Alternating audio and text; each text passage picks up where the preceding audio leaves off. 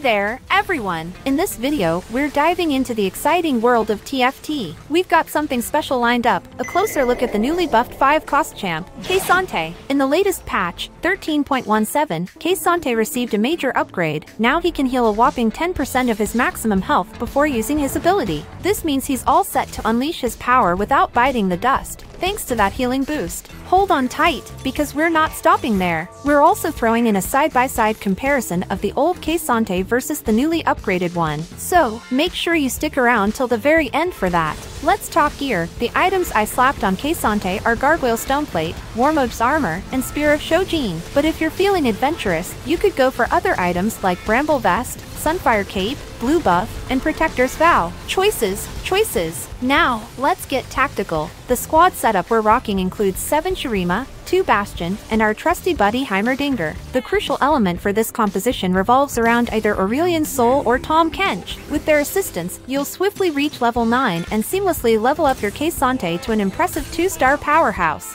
As the game kicks off, I hit the jackpot with the Jace's Workshop portal, a one-way ticket to zooming through levels. Thanks to a little help from our Noxus buddies, I locked in a streak of wins and got the crowd cheering. At stage 4-2, our first K'Sante enters the scene, and boy, he's already a game changer. But here's the kicker, even as a 1-star champ, K'Sante is causing a ruckus. Just imagine what he's capable of once we level him up to 2 stars and deck him out with all those items. Fast forward to stage 5-1, and there it is, a glorious 2-star K'Sante, fully equipped and ready to shake things up. Now, get ready to witness the spectacle as K'Sante sends enemy units flying off the board. And let me tell you, that lightning-fast health regeneration is truly something to behold. It's as if we're watching a superhero in action. Take a peek at this quick side-by-side comparison. The old K'Sante couldn't heal. This is the new one which does heal, and the only thing that can kill him is over time. Using this strategy, I defeated the enemy's powerful legendary team and secured first place. Huge shout out to each of you for joining me on this exhilarating gaming adventure.